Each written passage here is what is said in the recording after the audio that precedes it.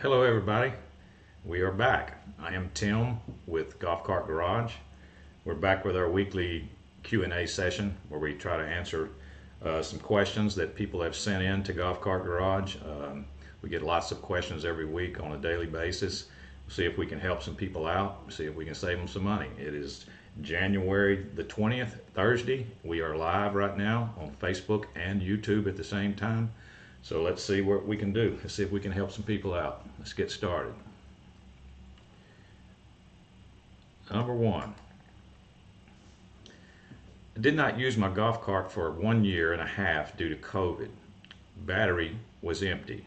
I put 2 gallons of fresh distilled water and recharged each battery to 8 volts for a tested gauge of 48 volts total, but have no power and drain really fast. How could I resolve this problem?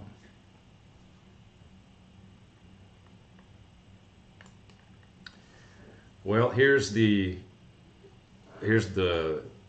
bad news. The bad news is it's possible that you might not be able to resolve your problem.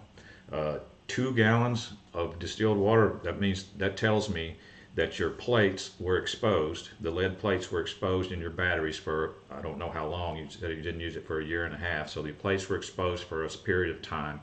They most likely sulfated and may not even be able to recover themselves.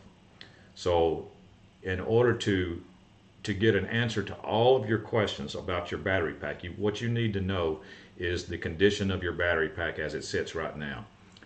A golf cart shop would have a load tester, and not just a little load tester, a handheld load tester that you check one battery at a time. They would have a big machine, it's called a discharge tester, and they can discharge your battery pack and answer all your questions about your battery pack condition at that point. That's the best way to tell what condition your entire battery pack is as a whole, is with a discharge tester. Most golf cart shops would have that, and they're going to charge you for that, but that would be a good way so you would know if your batteries are ruined, or even if you're wasting your time trying to recover them or not, because they'll be able to give you a very accurate assessment on how good they are at the present day. So that's what I would do. I would get a proper load test done on your entire battery pack. Okay, let's see. Number 2. I have a 1984 Yamaha gas golf cart. Ignition wires were cut, and I don't know how to match up the new wiring. The wiring from about 12 inches of the switch is all the way back to the tail is fine.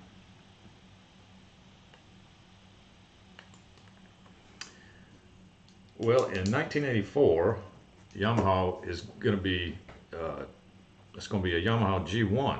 It's going to be a 2-stroke in 1984. 2-stroke Yamaha G1. Probably, if you ask any golf cart mechanic that has worked on a variety of golf carts, Yamaha G1 is probably the best golf cart ever made.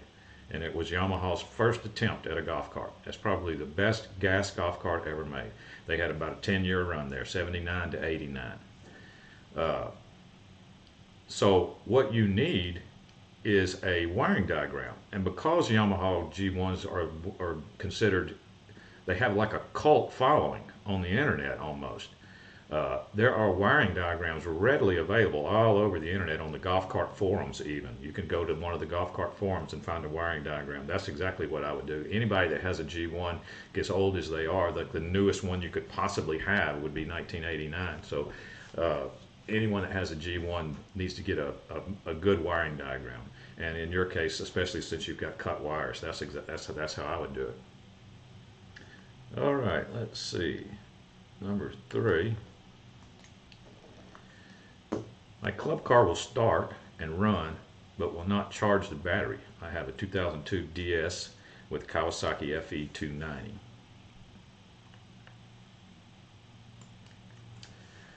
I have seen that happen on Kawasaki FE290 before, on golf cars, and the first thing that I do, if everything else looks fine, I put a voltmeter on the battery itself in the golf cart. Take a reading, leave the voltmeter on there, leave the probes on there, crank the car in neutral, because you can crank a club car with FE290 in neutral. Crank it in neutral and watch the voltage on the battery.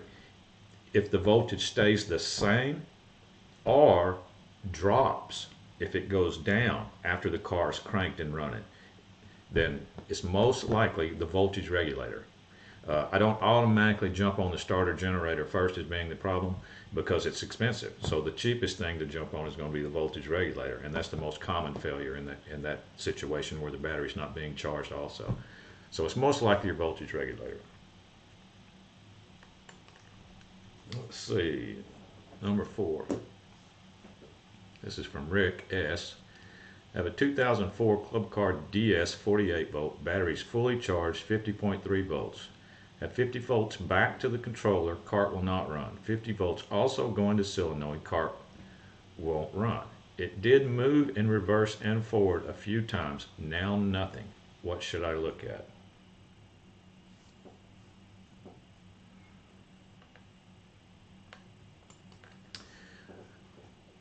Did you tell me, my question would be, is the solenoid clicking when you, every time, like when you turn the key on and touch the gas pedal, do you hear the solenoid click?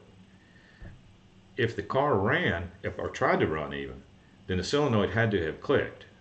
So if the solenoid is clicking, see, that tells me right there that a whole lot of stuff is working correctly all the way up to that point. Your key switch, your pedal switch, all the wiring all the way to the solenoid. If the solenoid's clicking, that tells me that everything is cool up to that point.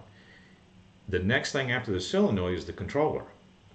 And the symptoms that you described, like a cart moving a few feet and then are even jerking a little bit and in reverse and forward, that can be a symptom of a bad controller. Hate to tell you that because they're kind of expensive, but that's where I would be leaning on that one.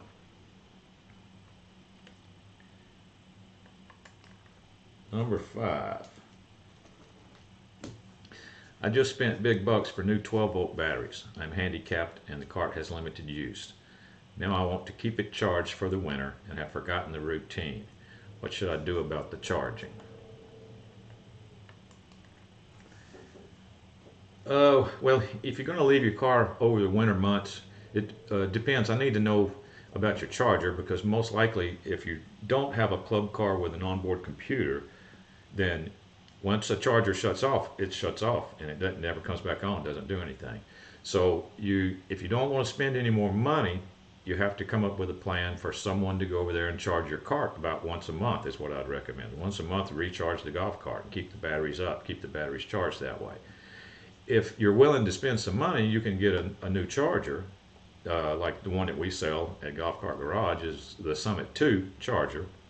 It has what is called a storage mode function. It's not necessarily, doesn't act like a trickle charger as much as it is it counts a certain amount of time and then it comes back on and reassesses your cart, and if it needs to, it'll charge it again and then goes back off and then comes back on. Does that throughout the winter.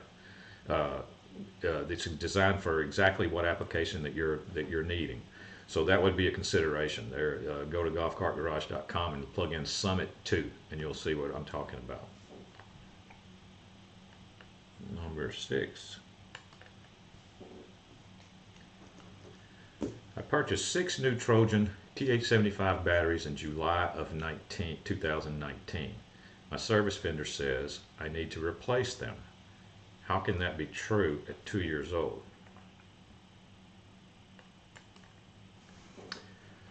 That's 2.5 years old right now.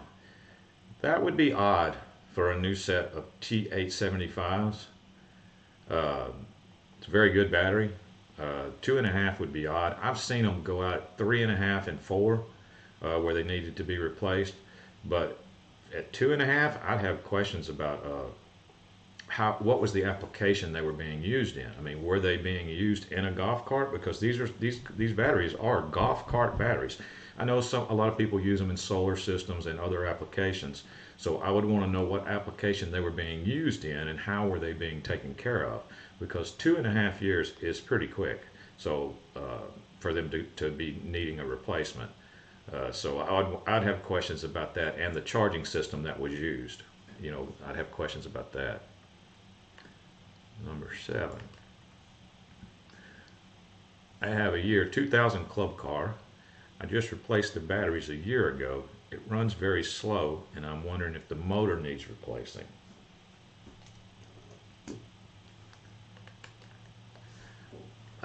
It's very, very unlikely that the motor needs replacing. Electric motors in golf carts, they generally either work or they don't. They don't really lose power over time or lose speed over time. If the batteries are good, the batteries put out the voltage, the motor's going to put out the torque and put out the speed that it's wired to do. They don't generally lose any power, or they don't generally degrade, I guess would be the right word. So my question would be, how slow is slow? You know, what are you saying? 12 to 14 miles an hour? Because that's generally what golf cars are set at for golf course speed, is 12 to 14 miles an hour. You know, if it's slower than it used to be, you know, that's a different story. We could dive into that. It's most likely going to be something to do with your potentiometer that you're using. It could be needing replacement, or it could be need an adjustment. Let's see. Number 8. This is from George. The golf cart has not been used for over 1 year. Charger was connected during the idle period, but when we returned, the charger was off and the battery's dead. How do I get the batteries charged?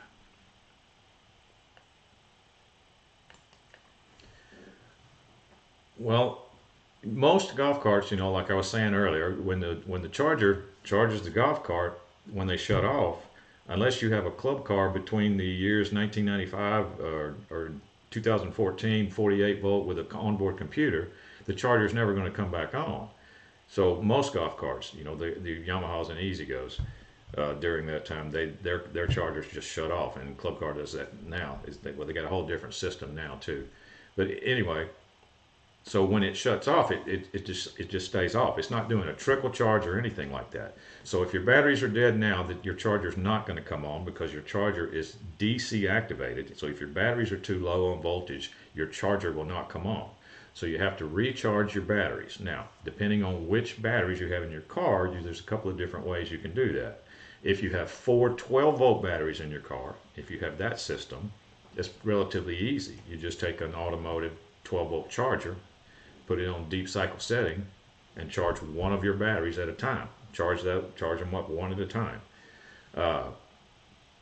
Now, if you have 6 6-volt batteries, if your car is a 36-volt car and you have 6 6-volt batteries, you can either get a 6-volt charger and charge them up one at a time, or you can use a 12-volt charger and charge 2 at a time. You would go the positive of one battery and the negative of the battery right beside it, if those 2 batteries are connected together with a cable. The positive of one battery and the negative of the battery right beside it. You know, the battery that's connected to it with a cable. That would be a 12-volt connection, and that way you could charge 2 6-volt batteries at a time. You do that 3 times, and you'd have all your batteries charged. You do these 2, then you go to the next 2, and then go to the next 2. Do the same thing. Now, if you have 6 8-volt batteries, a 48-volt system with 6 8-volt batteries, that's where it gets a little more complicated. You can still use your 12-volt charger. What you're trying to do is you're trying to get the voltage in your 8-volt battery up as high as you possibly can. With a 12-volt charger, you could put a 12-volt charger on that 8-volt battery and try to charge it, but do not walk away from it. I mean, you're going to have to either set yourself a timer or set yourself a reminder, because what you're doing is you're charging an 8-volt battery with a 12-volt charger. That in itself is not recommended, but you really don't have too many choices here. What I used to do in the golf cart shop, if I had a 48-volt cart that was dead or that was too low to turn the charger on, I could take another 48-volt cart and park it right beside it and run jumper cables from their entire pack to the dead 48-volt. Then plug the regular charger in. I would just fool that battery pack into thinking that it had battery pack voltage, because it sees the voltage from the other cart. Now that was what I would do in a golf cart shop. But when you don't have that convenience of having another 48-volt car, you've got to charge up each one of those 8-volt batteries up to a certain amount. So you'd put a 12-volt charger on each one of the 8-volt batteries, set yourself a reminder for like I don't know, first I wouldn't go any more than like 20 minutes, and then see what's happening. Come back and monitor the situation, see if the battery's boiling, or check the voltage in the battery, see where you're at, just in like 20 minutes. And if the voltage is up, then go to the next one and do the same thing, and put a 20-minute timer for yourself to remind you to go back and check that one also. You don't want to walk away, because if you keep a 12-volt charger on an 8-volt battery, you're going to ruin the battery.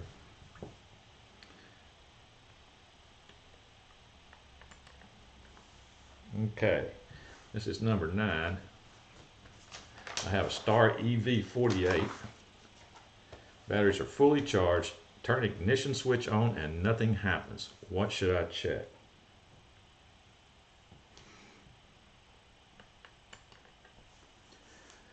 Well, obviously you're going to need to raise the seat and just check all the obvious things.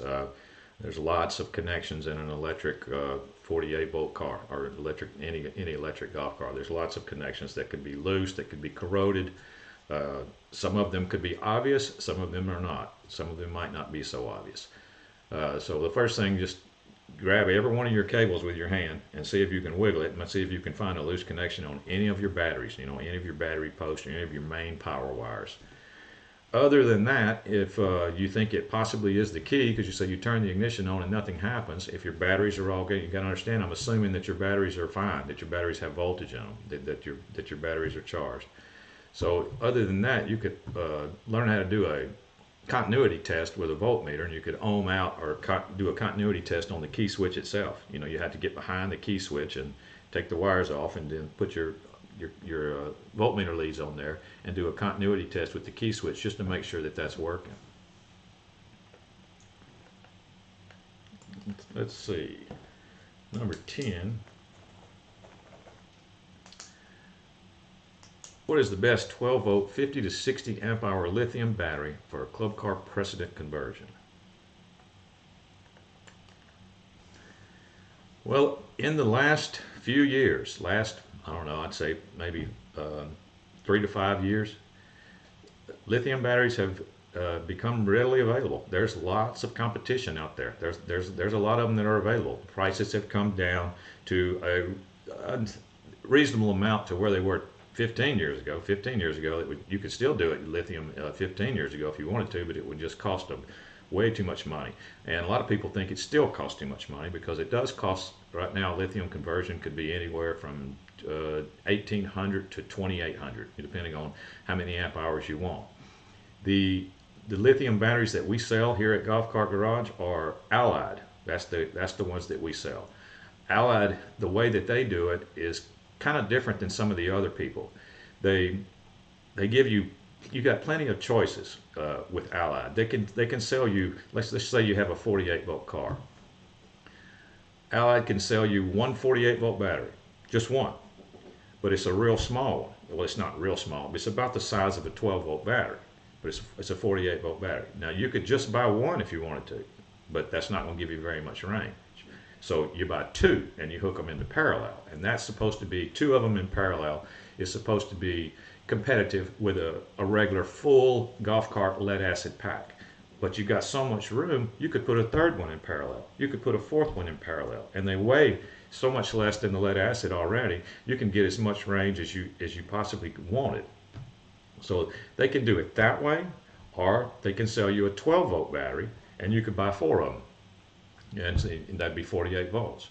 So they offer different ways of building your pack. It just depends, depending on how much weight you want to add versus how much range you want to gain. So that's the ones that we sell, and I've heard lots of good things about them. Number 11. How do you know what percentage you have discharged your batteries? Is there a corresponding voltage?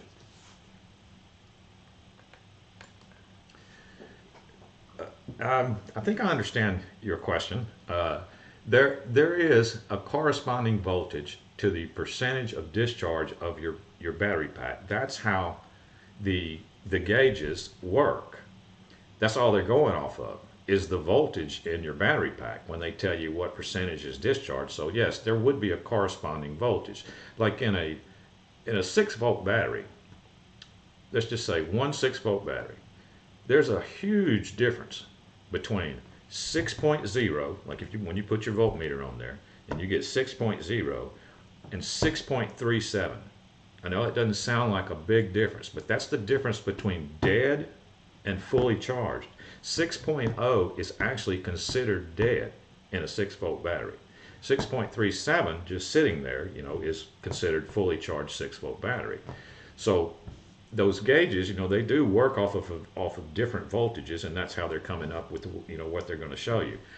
I don't like those gauges very much, actually, because it's hard for them to be accurate all the time. I trust a voltmeter reading much more than I do those gauges. But yes, to answer your question, there has to be a corresponding voltage to the percentage of discharge, because that's how those gauges work. Let's see, number 12. I have a 96 TXT lifted 6 inches. Do I need an adapter kit along with the Jake's rear disc kit?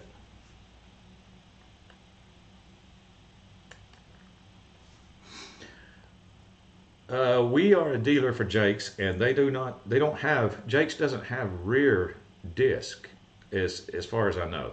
They have disc brakes. They have a disc brake kit that's designed for the front, but I'm not aware that they have one that's designed for the rear. And the front goes on. I've had cars with the front. They work well.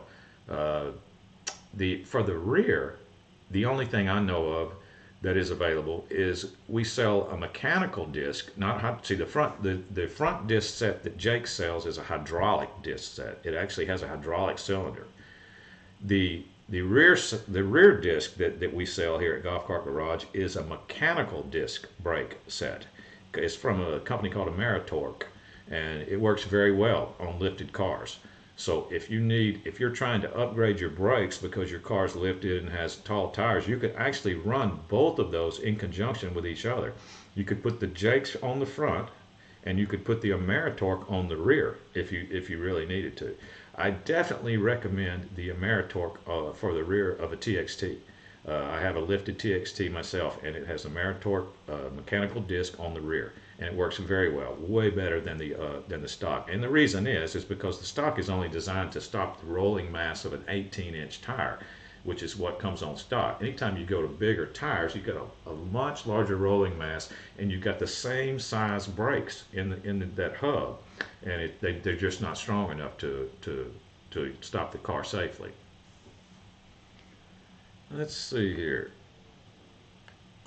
Number 13. I have a 98 Club Car 48-volt DS golf cart.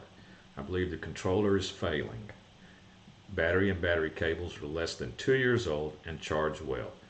Do you have options to upgrade this controller to a high amp controller? The cart has the back seat for 2 additional riders. I'm happy with the speed but want more torque.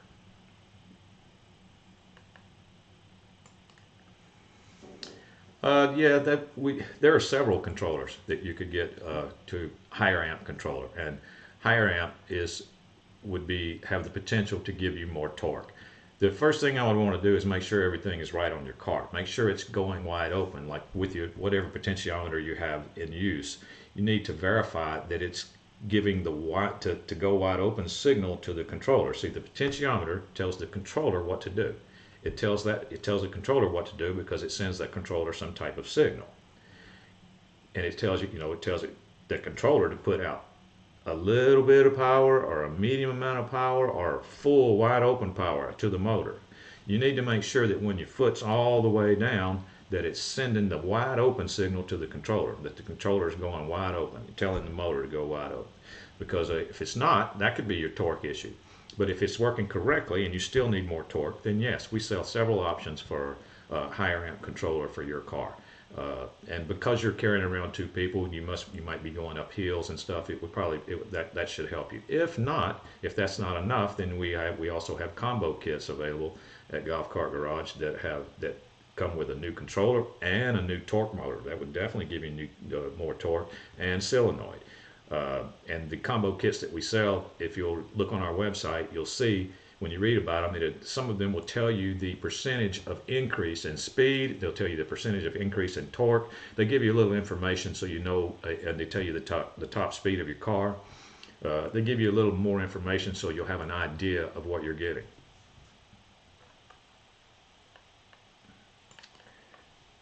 Let's see, number 14. Will low batteries below 45% cause cart not to move?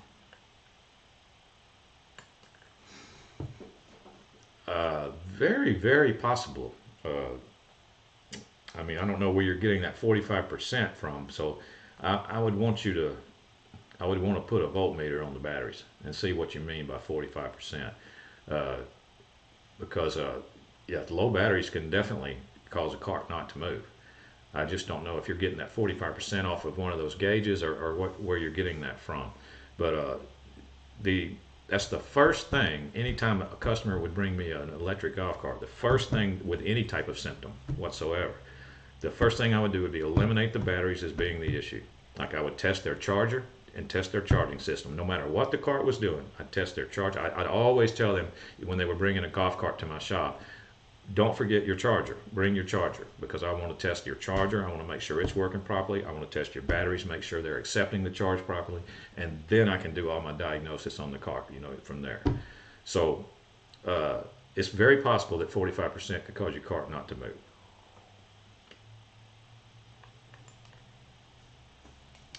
Let's see, number 15 is from Ken. Will a new muffler help my 2016 𝐂𝐮𝐬𝐭 run quieter? Should I also replace insulation under the seat?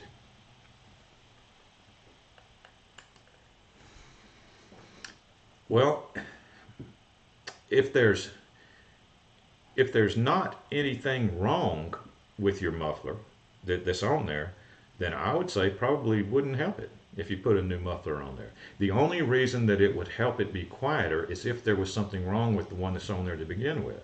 Now, like, you know, if it has a hole in it or it's rusted out on the inside or something like that, could be causing it to be a little bit loud. But golf carts in general, are even gas golf carts, are really quiet for gas, you know, for combustion engine vehicle. It's very quiet. They're designed to be quiet. So if yours is too loud, there might be something wrong with your muffler, and in that case, it would help. As far as the insulation goes, yeah, sure, you could do that. You could put more insulation. That would keep the sound, you know, that may dampen the sound a little bit, but you know, the bottom of the golf cart's open, so you're still going to have sound going out there. I've had customers that have wanted to extend the tailpipe. You know, the tailpipe is under the cart. They don't like the fact that the tailpipe exits under the cart. And if you drive slow and you don't have airflow, some of the fumes can come up inside under the canopy area where you're sitting in the golf cart. They don't really like that. So they've had some people that were asking questions about extending that tailpipe a few times. That may help you too. You want to find the shortest route though, because that tailpipe is a certain length for a reason. It all has to do with how the engine runs. If you extend it too far, then you might change the way the engine runs, and that could damage the engine. But if you want to just maybe route it out the side of the cart, that would be something that you could consider, and it might not seem as loud, you know, inside the driving area.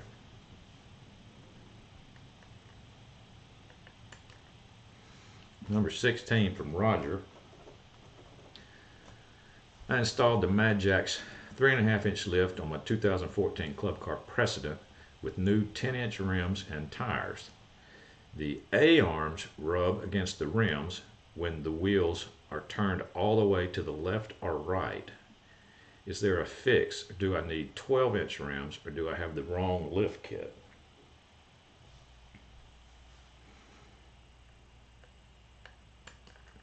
Well, I looked it up, and you definitely do not have the wrong lift kit. You've got the correct lift kit for your car. The only thing I noticed in the instructions or the notes about it, there's a special note that says when you mount the spindle on that lift kit, that you need to make sure that the tie rod mount points are facing toward the front. Now, the fact that they have that special note in there tells me that it's possible to mount this spindle on that wheel and to switch the driver and passenger side spindle, and the tie rod ends would mount to the rear. So my question would be, did you see that note, and do you understand what I'm saying? Are they going to the front? Are the tie rod mount points on the spindles need to be pointing toward the front? That was about the only thing that I saw in the special notes about that lift kit, you know, that could cause an issue if that was backwards. Yes, do I think 12-inch rims would work? Yes, I think 12-inch rims would probably solve your problem also. It doesn't say anything about the cart needing 12-inch rims for that lift kit, but I can understand what you're saying. The 10-inch rim would be hitting it, and when you turn all the way, if you had a 12-inch rim, it shouldn't be hitting it. So that would work also. So you're on the right track there, but I would want to know about those spindles.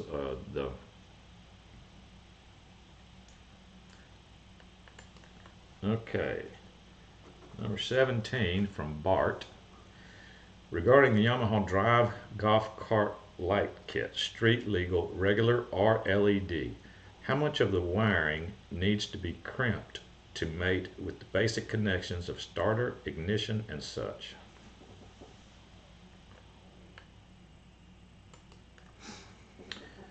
Well, Bart, the Yamaha Drive LED or regular street legal light kit that we sell, it comes with a complete wiring harness. I mean, and when I say complete, it doesn't even incorporate into your wiring harness at all. So it comes with its own wiring harness that everything just plugs in. The blinkers, the headlights, the tail lights just plug into the wiring harness, and then there's a power connection, power and a ground connection on the wiring harness that plug into the battery if you're a gas cart, or plugs into your voltage reducer if you're an electric cart. So you don't have to crimp or tie into your existing wiring harness anyway. That's not the way it's designed to be. It's designed to work all with its own products. Like there's the wiring harness is from Red Hawk, the lights are from Red Hawk, the everything is all one system. So you don't have to tie into your existing wiring. Let's see, number 18 from James. Do these on-the-fly programmer Novatus controllers, extended link controllers, work on a standard 2007 precedent, or is Novatus control an aftermarket thing? Well, Novatus is an aftermarket thing, so I'm not really sure. It's a very good product. We're a dealer for the Novatus system, and for the club cars, as long as your system is an IQ, then it's a plug-and-play conversion with the Novatus system. Now, that's if you're going to the AC system. It's a plug-and-play. If you want to go all the way and go to the Novatus AC conversion system, your car has to be an IQ system to start with, and you're in luck there because a precedent is an IQ system. A 2007 is an IQ system. So if you wanted to get the AC conversion Novatus, the best of the best, then yes, you're already set up to go.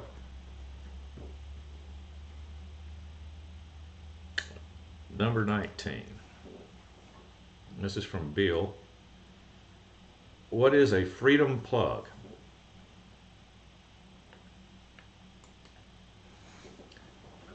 All right, a freedom plug is in an 𝗎𝐿 PDS. It's for an 𝗎𝐿 PDS only. That's the only car that a freedom plug is for. There's a lot of 𝗎𝐿 PDS. They made them for a long period of time. And in fact, I'm not even sure that you can use they probably don't even have the plugs in 48 volts. So this is just specifically for 36 volt 𝗎𝐿 PDS cars. Their controller is adjustable. This is before controllers were adjustable with computers and being able to plug in and make adjustments. They're adjustable with plugs that you could get. The 𝗎𝐿 PDS has 4 different plugs that you could get. What these plugs do is that they adjust the amount of regenerative braking that the car has, and they adjust the amount of flat ground speed. Like the lowest plug would be called the steep hill plug for the 𝗎𝐿 PDS. With that plugged in, you have maximum regenerative braking and the slowest speed on flat ground. Like with that plug in, when you'd come over the top of a hill and you'd start coasting down the hill, that regenerative braking would come in real hard and it would not allow you to go very fast down the other side of that hill. And at the same time, it's putting a little bit of energy back into your battery pack. That would be with the slowest plug. Now we skip all the way to the other end, to the fourth plug, which is what they call the 𝗵𝗿𝗿 plug.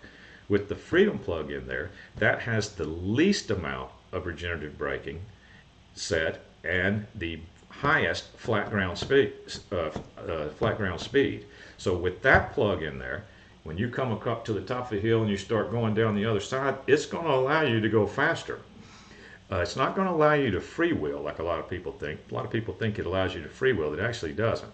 Because of the 4 plugs, none of them get rid of all of the regenerative braking. It's just that the 𝗵𝗿𝗿 plug is the fastest one and with the least amount of regenerative braking.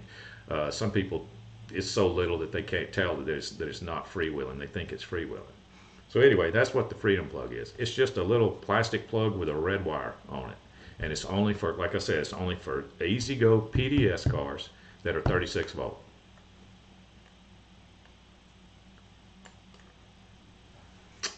Now, number 20, I'm going to purchase the Novatus AC upgrade for my 2012 𝐿𝐴𝑍𝐿 TXT. Will this solenoid be okay? Well, I don't have the solenoid you were talking about, but I know this, that Novatus, when you do the Novatus upgrade, Novatus recommends, not only Novatus, even Alltrax recommends, do not use a stock solenoid. They want you to go with a more heavy-duty solenoid. And I watched a video on the Novatus install the other day, and the one that Novatus recommends is 𝗵𝗿𝗄𝗏. 𝗵𝗿𝗄𝗏 solenoids are real heavy duty.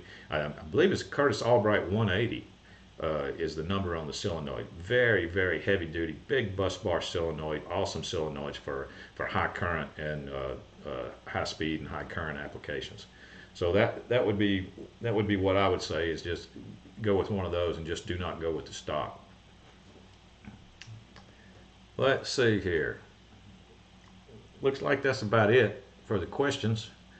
Let me look over on Facebook and YouTube and see if anybody's over there. Looks like we're good on Facebook. Let me see on YouTube.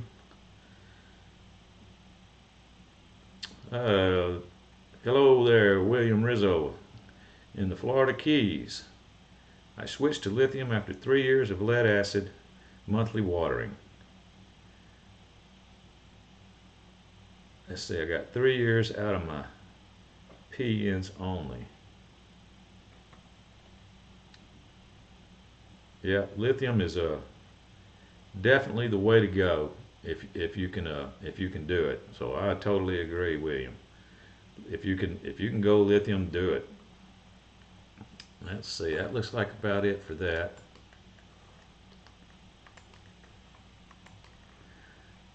All right. Let's see, before we go, let me give a tip again. It's pretty cold outside, so get your plan together. We're winter. Keep your batteries charged. Get your plan together for charging your batteries, whatever your plan may be. You either need to get somebody to keep your batteries charged for you if you're not around, or you're going to have to come up with some kind of system that, like a Summit 2 charger or something that has a storage mode function to keep your batteries up. So don't forget, don't let your batteries freeze up on you. Don't let your batteries get too low and too weak. And the next time you go to your cart, it isn't going to work because it's not going to charge, or it's not going to run because your batteries are too low, or it's not going to charge because your batteries are too low, one or the other. So think about your plan, and don't neglect your golf cart if you can remember it. All right, we will see everybody next week. The garage is now closed.